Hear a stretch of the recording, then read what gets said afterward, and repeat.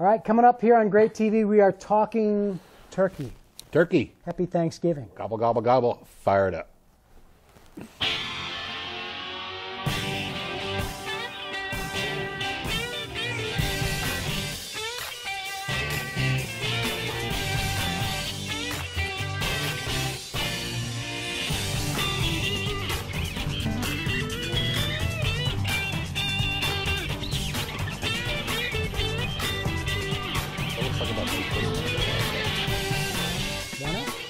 Hey, happy Thanksgiving, meatheads. It is another episode of GrateTV from the birthplace of American barbecue, low country of South Carolina. Here we are. Jack Waybor is here, three-time South Carolina state champion, and I'm Bill West with BBQtricks.com. And yeah, I know we're in, we're indoors is what we are. We're not quite to a year of doing these shows, and we've finally hit a point where we've run out of daylight to do these. Either we're working too much, or we're just, it's getting cold. It's hard to shoot these things in the dark, and by golly, we have set up quite a studio. Live from the basement. There are no basements in Charlestonville. Live from the... It's not, I can't even say it's the man cave. From the ground floor. If it were the man cave, it would be, I know, the daylight basement, if there were daylight. Well, here's the ground floor work. I am enjoying a Bud Light today because you deserve what every individual should enjoy regularly. Budweiser. Cheers, and I'm sticking with the Mothership Wit from last. We had some left over from last week, and I just like it. This is very hoppy, and you said there's some sort of spice. I think it's clove, though. I think Mothership ought to write us a letter and thank us for endorsing their product and tell us what the spice is. Yeah, I love some of these beers. We're coming up with all kinds of stuff. Lucky there's a high-end grocery store right down the street down here. We can pick these things up on the way in. There you go. Let's get right to our emails. We like getting them at jack@gratetv.com or bill@gratetv.com. Yep, send us emails. We love them. Jack and Bill love pork, but have been trying turkey lately. Has anyone barbecued a turkey for Thanksgiving?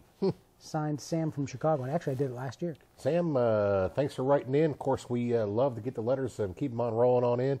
I would say smoked turkey is probably one of those things that everybody does right around the holidays. The only problem I have with a smoked turkey is finding a paper big enough to wrap around it. Just kidding, Bill. That's a joke, by the way. Finding a paper. Yeah. Ha. Ha. But anyway, smoked turkey is plentiful and very good to do around the holidays. I prefer it to frying. When you fry a turkey, you got a $4 turkey that you put it in $30 worth of oil, and you end up with a $35 turkey for your Thanksgiving dinner. And certainly that is not particularly what I'd like to do. Being Thanksgiving, that would have been a good gadget, because I've seen some of the fryers now that you can that look really cool to me, that they don't take up a lot of oil. That's right. And they're safe, and I'm like, that's going to save a lot of house fires there, because or patios catching on fire, because that just seems like too much mess. Yeah, fried turkey is great. Don't get me wrong. I enjoyed every fried turkey that I've ever had, but I prefer turkey smoked. If you really want to try something special, try smoking a turkey for about 3 or 4 hours and then dropping it into the fryer and have it smoke fried. Well, oh, really? Yeah. Well, I do something a little different, but getting back to the smoking of it, how do you get the skin right? Because I've tried actually smoking the turkey, and maybe I just haven't given enough time because I've had the rubbery skin. I don't think you can get the skin right on a turkey, because you got to keep the temperature down on it a little bit. Certainly, the only way to treat skin on a turkey is to get the temperature up. But when you get the temperature up on a turkey, up around 325, 350, somewhere in there, you're going to dry the breast out, especially when you're cooking it on the grill like that. So that's why I use my method that I've started doing, rotisserie. That's right. Turkey, which is fantastic. It is a good way to do it. You got to have the rotisserie setup, sure. But really pretty easy. I mean, just like a chicken. Sure. I've been shocked how easy it's been. That's right. And we'll put a little pan of kind of parboiled potatoes right. and carrots and things like that underneath, so the drippings. Really good way to go. Yeah, and certainly, you can help your turkey out a lot. You can use an injection. My favorite injection recipe, we'll post it up on the board. I use equal parts, 1 part hot sauce, 1 part butter, and 1 part white grape juice. We had white grape juice on 2 shows ago, and I promised everybody that I would tell them what my secret ingredient for white grape juice was. Actually, it's a recipe that I kind of modified from a fellow named Kid Anderson who lives in Michigan, and his original injection recipe for me, or to the group that I was hanging out with at that point in time, was 1 part butter, 1 part hot sauce, and 1 part white Zinfandel. But I'm not a big white Zinfandel fan, and I find that getting into the white wine and stuff like that, it's hard, and especially, you know, finding a good wine that you want to put in there. And I have found white grape juice to be a great substitute for white wine and goes right into the turkey.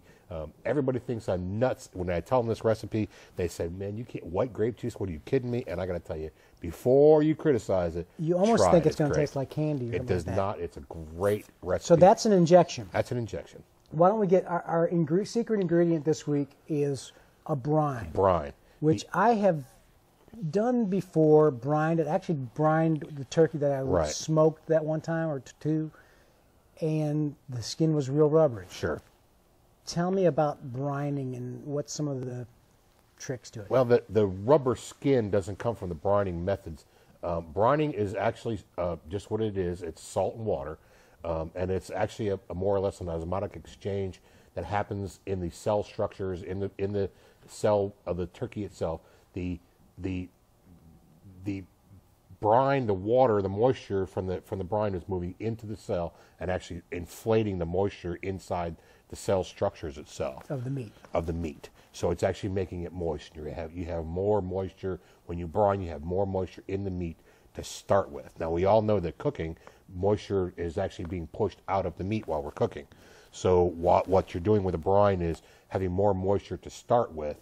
So when you come to the ending temperature, the finished temperature of your bird, hopefully there'll be moisture left within the meat itself.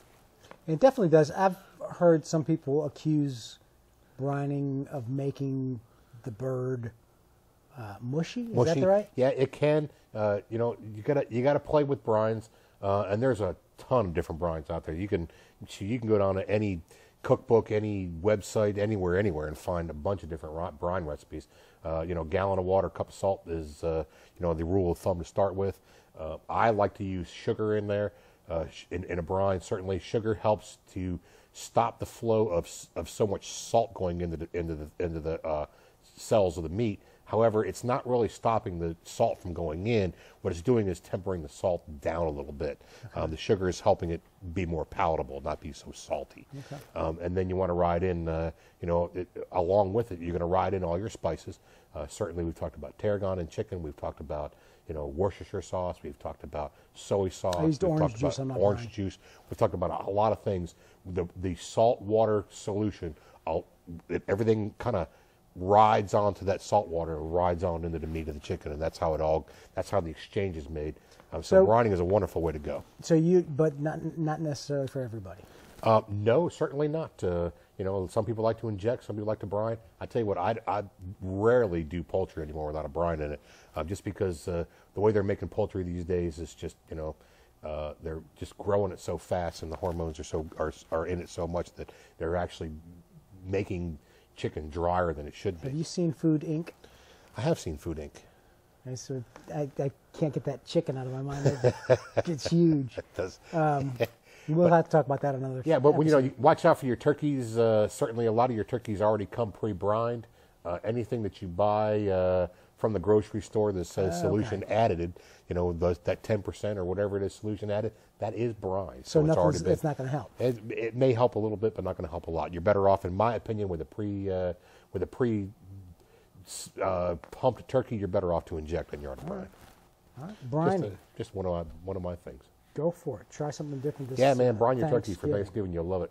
Let's get our great plate on, and I love this. It's posted right now at GrateTV.com. They write, Thanksgiving is coming soon, so I had cooked a practice turkey on my big green egg this weekend. Awesome.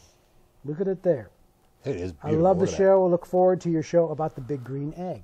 Signed, Kirk Muncrief in Albuquerque, New Mexico. That's cool. I'll tell you what, thanks, Kirk. That's a beautiful looking turkey, and certainly. Do you have a big green egg? I do not. I do not have a ceramic cooker at all, but it is on my Christmas list. But you've got too many cookers. I have a lot of cookers, and Mary won't allow me to get another one. Certainly, I'm certain that if Primo or Big Green Egg would sponsor, GrateTV and send us a cooker, I could probably keep it in the backyard. I'll take La Cajachina if they want to sponsor us.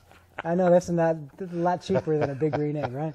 Big Green Egg is a wonderful cooker. We've talked about ceramic cookers, and I think we should probably get ceramic cookers together and talk about all the ins and outs and pros and cons of all the different kind of cookers that are out there. Ceramic cookers have their uses. I would say poultry would be one of the great things to use in a ceramic cooker. They are so tight and so efficient. It's amazing what you can do with a ceramic cooker. There you go. Good shot. Thank you, Kirk, for sending that in. It is beautiful. And one more thing, our website of the week this week, since we're on Thanksgiving time, butterball.com. Butterball.com will have all the information you could possibly imagine for cooking your turkey. And I think Butterball actually on the .com probably has the 800 number in case you should get in trouble with your turkey and need some advice on there's how to get it done. Making sure it's done and advice there. I got to tell you, when you're cooking a turkey, the best way, I've had 100 people come and say, what's the best way to cook a turkey? Well, how about this? Read the directions that come with the turkey. That may be a good place to start. Can you do the pop-up thermometer on a grill? Yes. Or will it melt? You can do it. But the first thing I do with a pop-up thermometer is pull it out. So, oh, really? Yeah, I use a temperature gauge. It's the only way to tell whether it's really done. There you go. Truly. Use your thermometer. From Jack Wable. Where are you cooking next? Let's talk about a secret. Let's talk about we haven't got the gadget. The gadget of the week, though, before we sign out. Sorry. This is the Williams-Sonoma gift set, and it is a beautiful one. That's a good one. Check this out. Williams-Sonoma ought to be able to get on in here, too, for some reason, What a beautiful gift set. I believe this was given to cameraman Tony Coombs as a wedding gift, he told me. It comes complete with everything you could possibly imagine. Has the knife, which is beautiful. It's got a hook on the end and everything. The fork, the basting brush, the spatula, and a set of tongs. What a beautiful piece that is. Huh?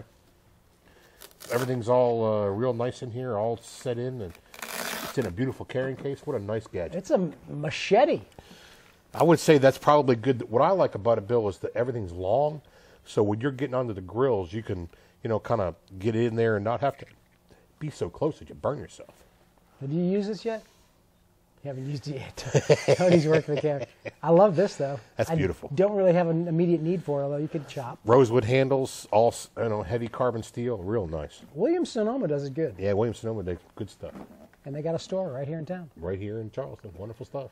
That's it. Now I can ask, where are you cooking next? We're actually going to take some time off. We're going to do a little winter, siesta here. We're going to look for the spring. Of course, Carolina Pitmasters will be the first thing that happens in the spring. And we're going to announce a date for Carolina Pitmasters right soon. Carolina Pitmasters what? The Barbecue Cooking School. Yes. Oh, we're going to be announcing a date for that soon.